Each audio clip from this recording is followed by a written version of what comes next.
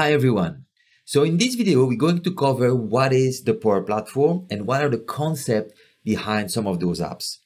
So you might have heard about, the Microsoft no-code, low-code platform and apps like Power Apps, Power BI, and Power Automate. But those are just some of the components of what the Power Platform is made of. And in this video, I'll cover some of the concept of the Power Platform, the components, and how organizations are using it and solving some of their key problems. So if you are in a company that are already using the Power Platform or are looking for a no-code, low-code platform to solve some of your business problems, then by the end of this video, you will have a better understanding of what is the Power Platform, what are the components, and how it can help you and your organization transform and solve some of your critical problems. So the Power Platform is really part of what we call the Microsoft Business Applications. And next to the Power Platform, you also have Microsoft Dynamics 365, which are effectively a set of business applications that have pre-built capabilities to cover specific processes and scenarios. And some of those include Dynamics for Marketing, Dynamics Field Service, Dynamics 365 Finance, and so forth, right?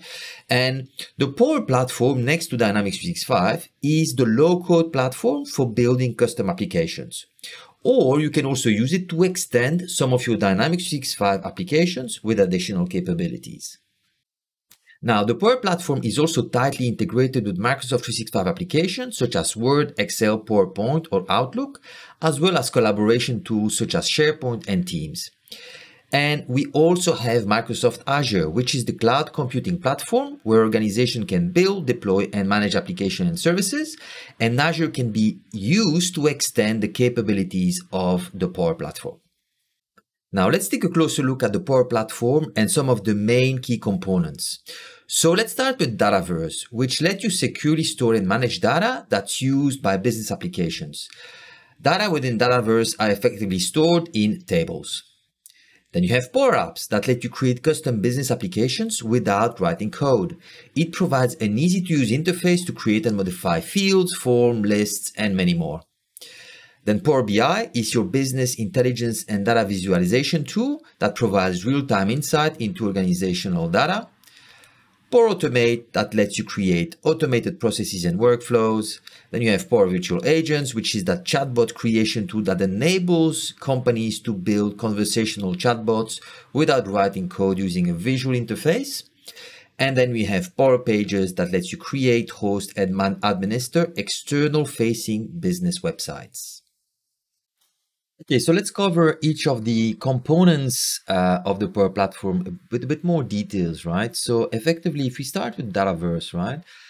Like we said, tables in Dataverse. So you get a set of tables automatically when you start a new Dataverse environment. But you can build additional tables, right? So tables are made of columns. So columns, different types of columns, text, integer, date fields, currency, and so forth. You can also have relationships between different tables. So you have one-to-one, many-to-one, and many-to-many type of relationships. You can add additional business logic to your table. So if a field is populated, you can also add a logic to set the value of another field, right, automatically. You can define security where for specific tables, you can define which table is visible to which row. You can even set the security to say which rows of each table is visible to each user effectively, right?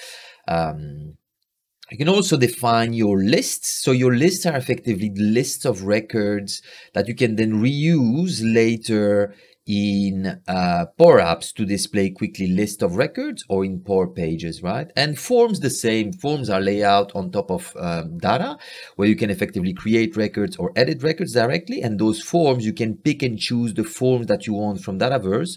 You can pick and choose the ones that you want to include in your Power Apps or your Power Pages, right? Next one, let's cover Power Apps. So Power Apps effectively two ways of starting your Power Apps. You have your model-driven apps and your Canvas apps. So model-driven really where you start with picking the tables from Dataverse. You pick the tables, the views, the forms that you want to include in your model-driven app. You select them and choose which one you want to display, and they will kind of they will be the foundation of your user interface, right? So you will see effectively those tables and lists of records and kind of forms of records that you can open then from there. It has built-in searching available as well. You can do some process and automation. So, for example, on creation of a record, you can create another record or update some other records, or communicate to other tools or other systems. There are some charts and dashboard that you can build. So there are pre-built charts and dashboard capabilities, but you can also, of course, hook in your Power BI charts directly in Power Apps, right? Now, if you want to have very specific UI user interface for your app, you might want to start with a Canvas app, which effectively you build your user interface with screens. You can add galleries, you can add shapes, icons, buttons, and so forth. You can also connect to data, and it can be Dataverse, but it can be any other data storage, effectively Excel, SharePoint, and there is a list of data connectors that you can kind of use and point to use in Canvas apps.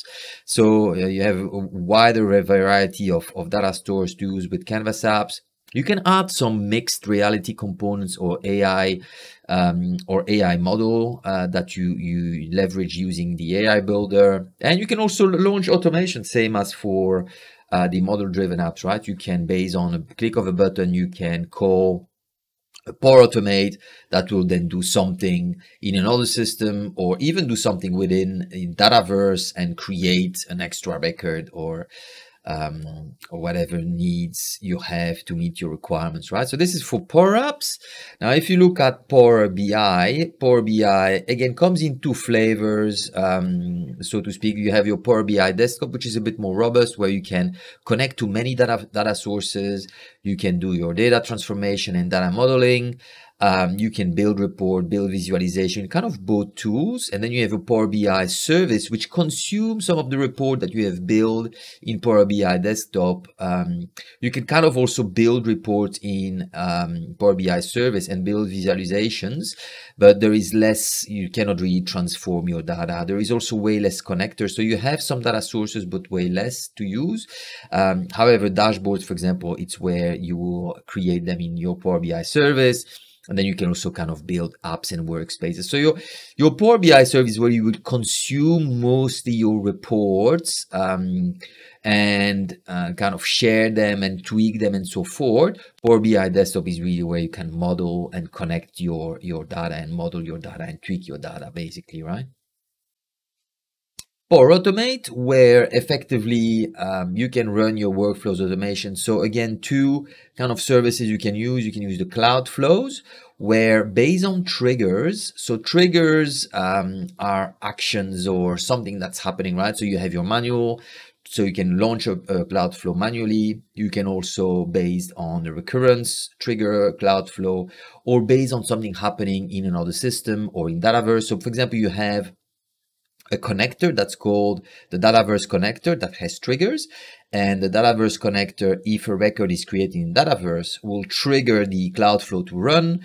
You can then have some logic, use expressions, so if, else, and so forth in your Cloudflow, and then you can do some actions. And again, actions are also tied, most of them are tied to some connections. So you can have your Dataverse connection that has actions like create record, update records, associate records to another. But you have also other connectors like the SharePoint connector, the Google Workspace connector. They have specific actions that let you do stuff and things in those other platforms, right? So that's for the Cloudflow. It has also a run history, same as for desktop flows. So desktop flow is really to automate some of your desktop automation, right? So think about if you work a lot in Excel, have to copy paste from one Excel to another, to Word, or extract information from Excel and so forth. It kind of can extract those information. It has the feature also to record your screen and the actions you do and record that. You can play it back later to kind of automate some of these actions. Web automation, same. So you can kind of automate your system or your desktop to navigate to a browser, look up information, copy paste information from a website to Excel and vice versa. Desktop automation, text manipulation, PDF automation, so read the content of a PDF and so forth, or kind of split PDFs and kind of to automate a bit your work. And you can also run those, so you either run those on your local machines or you can run them on virtual machines. For virtual agents, where you will build your chatbots, and then effectively what you do is you create topics, and topics are really kind of answers to specific questions, right, that your user will kind of ask. Then you can also create entities. So for example, age is an entity, right? If you ask someone what's your age and they say I'm 31 years old, or I'm 31 years of age, or you know, I'm 30, they type in 31, this can be kind of interpreted in and stored in that age entity, and then at least when you do some reporting, you can have some consistent values when you run your reports based on those entities.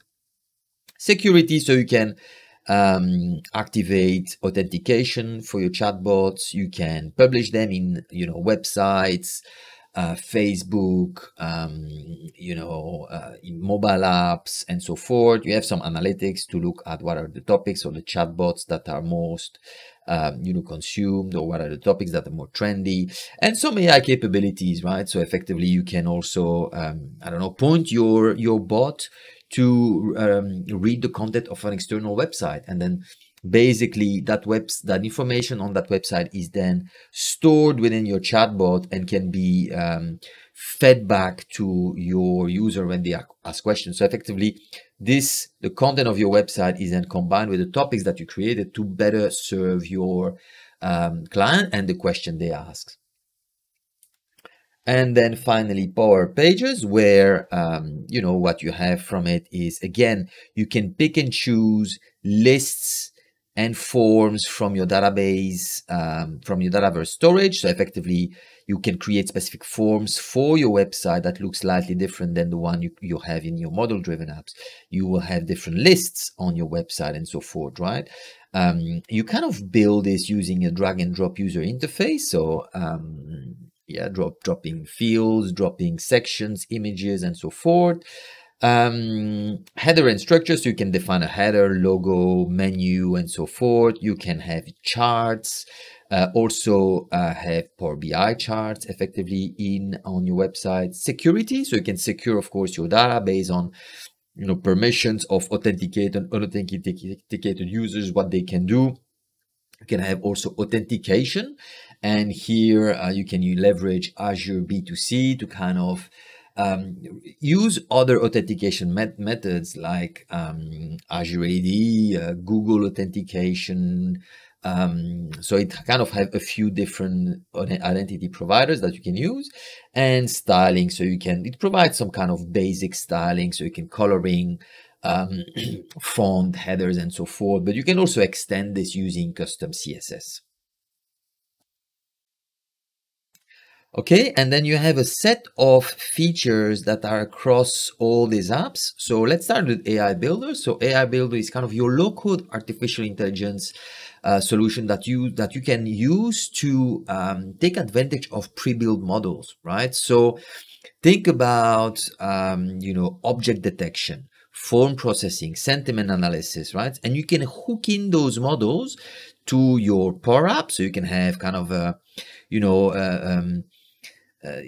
form processing within your app, or image recognition within your app. You can also leverage those AI model with Power Automate. So if you have a trigger that process, you know, an image coming in from, I don't know, from Power Apps again, and then do some automation, you can kind of leverage the AI Builder to extract, I don't know, image information or text information. So you can leverage really the AI Builder across most of the apps within the Power Platform. Data connectors, which are effectively enable your application really to communicate with each other, right? So connector really They help you. They are like bridges where information and commands travel between these different applications. So let's consider the cloud flows, right? So they use heavily the data connectors. So triggers and action are tied to connectors. And then, if you have the Dataverse connector, the trigger within the Dataverse connector are on creation of a record, on update of a record, right? So those are kind of your triggers. And then your action are create a new record, update the record, relate the record to one another, lists your records from specific tables and so forth, right? And those are just the triggers and action for the Dataverse connector, but you have hundreds and hundreds and hundreds of connectors. I think we are in the thousands now, that have specific triggers and actions. Some of the more, popular ones are the Office 365 connector, the Twitter, Dropbox, Google service, and so forth. So let's talk about PowerFX, which is a functional programming language, very similar to Excel formula. So quite popular, right? Because people know a lot of Excel formula, so they can kind of easily reuse some of the knowledge that they build there. It has a range of pre-built functions that are used to create complex logic and manipulate data. And it's used across many of the apps, right? So you can use it in Power Apps, you can use it in Power Automate, Power Virtual Agents, and so forth. And managed environments. So effectively, environments are like containers to store your apps, your data, and your configuration, right? So for example, you have dev, test, and prod. Those are usually your environments.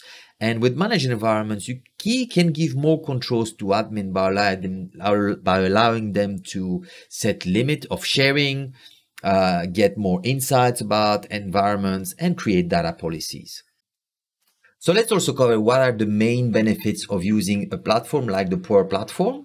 So the main two benefits effectively that I see and are key ones are the platform lets you quickly build application with no code or very little code effectively, right? So you can build Power Apps quite quickly with drag and drop. You can build visualization in Power BI. You can build workflow with Power Automate, right? Drag and drop those triggers and actions. You can build your chats. You can build your external website with Power Pages, again, with the easy to use user interface, right? So it effectively helps your company remain agile and adapt to changing market conditions, right? And effectively also improve productivity of your staff because you can rapidly deploy those applications. Second benefit is that the Power Platform is very tightly integrated with the Microsoft ecosystem of application, right? So your company is probably using, or if they're using, Microsoft 365, like Outlook, Word, Excel, Teams, SharePoint, then natively those applications hook in and are integrating with the Power Platform, right? So and also, if you need additional capabilities, you can use Azure to extend the Power Platform. If you need additional storage, right, to store very large file, you can use Azure to spin additional storage and using Azure for that. If you need some advanced AI capabilities, you can use the OpenAI feature within Azure, right? So you can really extend the Power Platform, again, using Microsoft Azure to make and solve kind of your very complex problems.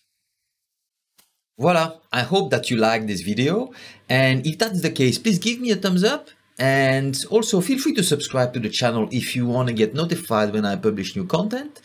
And I hope to see you on the next one. Bye.